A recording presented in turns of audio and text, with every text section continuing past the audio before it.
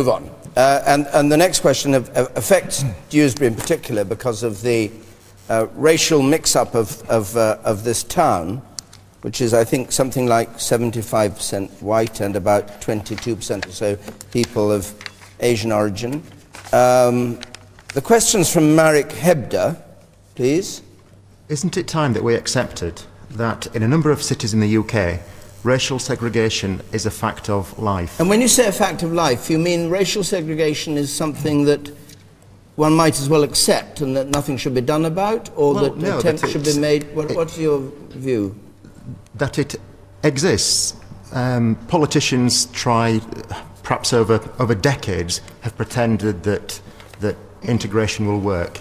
Famously, it was recently said that that's failed. Tonight, of course, there's going to be a programme on Channel 4 exploring this in Bradford. The fact that we can't really deny it, it exists, and it's a fact of life. Okay, and the Prime Minister spoke about it, about a failure to integrate under state multiculturalism. David Starkey, you've spoken about this before. What do you think? I think you are right, but I still think it's deplorable. A nation cannot exist without a common core of values. We are trying this extraordinary experiment of being a nation without nationalism. And it seems to me that it's not working. What do you mean by that? Well, literally what I said, David. Well, when you look at the, well, if you look, for example, sorry, I don't want to keep on going on about the last Labour government, but they did do an awful lot of things, and especially You'll in this upset area. the gentleman in the middle there if you do. Him, but I'm quite happy with that. If you look at the Labour government's attempts at defining Britishness, they actually set up a test. It doesn't consist of questions on British history, British lifestyle. It consists of questions like, when are you entitled to benefits? In other words, it is absolutely outside any notion of nationhood. If you look at what the French set up as their equivalent, it's about the revolution, it's about notions of citizenship and whatever. Now, the real problem, I think, is the way in which multiculturalism has worked. The way multiculturalism has worked, and the Race Relations Acts and whatever, I think are totally well-intentioned. But what they've done is deliberately highlight division. Let me give you an example, which is a very interesting one. You probably know I'm gay. We had the case of a group of Islamic men who I think were actually sentenced to jail for issuing propaganda which said the Quran says that gays should be executed, which undoubtedly the Quran does. It's fine, you know, as the whole Judeo-Christian Islamic tradition did until the day before yesterday. Right. If I, as a homosexual, then say, I think Islam is a vile and disgusting religion which has no place in a modern democratic society, I will have a policeman fingering my neck and dragging me off to jail as well. This is absurd. A mature society would have an Islamic preacher or a radical Christian getting up and saying, I think you, David Starkey, and I'm sure the gentleman in the middle there would agree, you know, a disgrace to humanity and should be strung up outside Dewsbury Town Hall. And I would then be able to argue, I think you are an atavistic throwback to the Middle Ages, and although I wouldn't execute you, I would jolly well make sure you had absolutely no rights as a citizen, whatever, because you're not a fit member of a democratic liberal society. But unless we restore freedom of speech and engagement, what that Channel 4 programme, and I've seen some previews of it, is about, is getting a group of people who've never talked to each other before to talk to each other, frankly, and no holds barred. All right. The person, and that's what we want. Person in the very back there. Yes. The person in the back there with the red pullover on. Right, yes. Hi there. As a victim liaison officer and a police volunteer, I work within an area of hate crime. And I think attitudes and comments such as Mr Starkey's do not help the situation. And all that these questions do is cause issues around racism and bigotry. And I think we need to have a grown-up discussion. In your opinion, is racial segregation a fact of life? No, it isn't. It's not a fact of life. What we tend to find is that when individuals are subjected to race hate, they tend to live with individuals from their own background. I think we need to be more welcoming, we need to be more open within society. Clarke Carlisle. Yeah, well, this is a very pertinent topic for us as an industry because we've had a few high-profile cases of discrimination recently. But going back to Marek's question, I think you have to differentiate between racial segregation in communities and racial discrimination, like the lady just talked about at the back. It is a fact of life that there is racial segregation in amongst our country. You can see by the way that there are strong communities, let's say in Southall in London, a strong Asian community there where the majority of the signs there are in Urdu or other Asian languages. That is a fact, and like attracts like. So if you were going to come over to this country, you're more likely to go where there is a dense population of people from your own background. That is fact. But that doesn't mean to say that we have to accept that racial discrimination or homophobic discrimination or faith discrimination, Islamophobia of any kind should be acceptable within our society. There have been fantastic campaigns within football recently to try and break down those barriers, but in light of recent events we have realised that we've become quite complacent. We do work hard at total inclusion. We do work hard at breaking down the barriers of racial separation or homophobic discrimination, and we want everyone to feel that they have a place within football. But football is reflective of society. We don't create ideas within our industry. We take players from their local community. So race and racial discrimination is a society problem that we have to tackle head on. And there's a real reluctance to even acknowledge the elephant in the room. And it's really getting on my nerves, you know, to say that racial discrimination doesn't exist is a lie. It happens up and down the country on a daily basis. To say that discrimination due to religion or faith doesn't happen is a lie. It happens on a daily basis, and the same with homophobia. What we have to attack is base level language use and opinion, and that means you don't allow children in the playground to say, oh, that's so gay, or you're a homo, or you're Jewish this, you're Islamic that. We have to re-educate our youngsters so that they know what is acceptable. Just like and also, David, Mao. please let me say before you interject, and also we have to engage our maturer members of society who might have preconceived ideas into discourse and interaction with between the groups so that they can learn the similarities between one another and not focus on the differences. Thank you, Clarke. The woman here.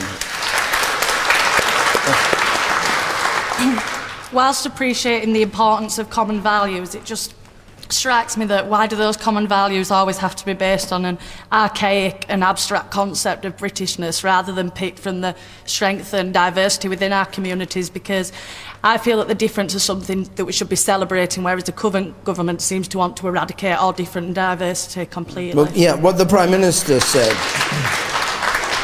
What the Prime Minister said was, under the doctrine of state multiculturalism, we've encouraged different cultures to live separate lives apart from each other and the mainstream. John Redwood, was he right to say that, do you think?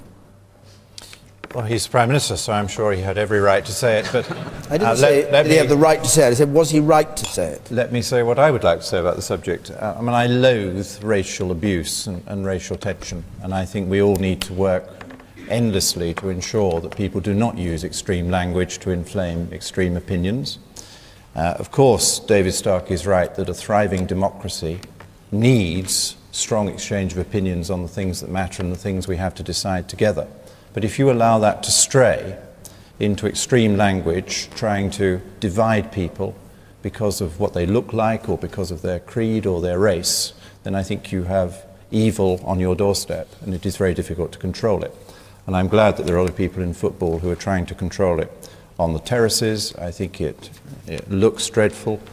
We are now a different country from the one we were 30 years ago. We should take strength from the many different people who have settled here and wish to be part of our community. I do agree with David Starkey that it is up to the cultural leaders and the political leaders to offer a story of our country that we can all unite behind. And I'm very proud of the story of these islands and the peoples who settled in them from previous centuries. David tells that story very well. But we need to recognise that the story has moved on in the last 30 or 40 years, and we need to be proud of that part of the story as well. Okay. The man there in the third row. I don't think there's anything archaic about the idea of Britishness. I think that being British has nothing to do with the colour of your skin, your creed, or anything. It's just the general idea, and it might sound a bit of a stereotype, but it's about fair play. It's about queuing. It's about following the rules. It's not, and we shouldn't. Celebrating differences it's just the worst thing you can possibly do. We need a cohesive society. We need, well, one nation. The question from Mark Hebder was that you have to accept that there is racial segregation in a number of cities, Jo Swinson, and the Prime Minister says that the government policy has led to people living apart from each other. In other words, that's the effect of multiculturalism. Do you agree? Well, I think it's certainly the case that in a number of cities there are parts of that city and neighbourhoods which have a predominance of a particular ethnic group living within them. I think we know that is the case, and to deny that would be strange. But it's not perhaps quite such a cause for pessimism as perhaps has been suggested, because I actually think there's a lot of areas where, despite people living in particular areas, there's still a lot of integration. I think about Glasgow, where I'm from, and there's a very large and proud Scottish Asian community that combines very much feeling Scottish with feeling Asian, and there will be specific cultural and religious practices that are still respected, but at the same time, when the Glasgow Half Marathon runs through the city, you go through the area that's where a lot of Sikh people live, and they come out and support it and hand out oranges, and it's a sort of joyous celebration. So I think that you actually can have a lot of that integration. I think a lot does happen in schools, and that's where part of the difficulty can be, where specific concentrations of particular populations means that schooling can become quite segregated. And in fact, children are born without these kind of prejudices and are just very accepting. And so actually it's one of the best ways to try to break down the barriers. I also think sometimes the media doesn't always help. Because when I speak to Muslim friends, there's very often a real frustration that the very extreme characterisation that David has put forward about Islam is the one that carries favour as if that is what all Muslims think, and actually the voice of mainstream moderate Islam is often not heard. And so I think we need to be careful in our debates as well not to go for that polarisation, because very often tensions are born out of a fear of the unknown, and if we can have perhaps a more informed and intelligent debate about it, we can break down those barriers. The woman on the gangway there. There's a minority of bad people in every community, and there's a majority of good people. But like the lady just said, there's always, the media is always sort of like influencing on one culture or one community, and that makes the whole of the majority look bad. Like what David Starkey has just said, he's picked an example of Islam.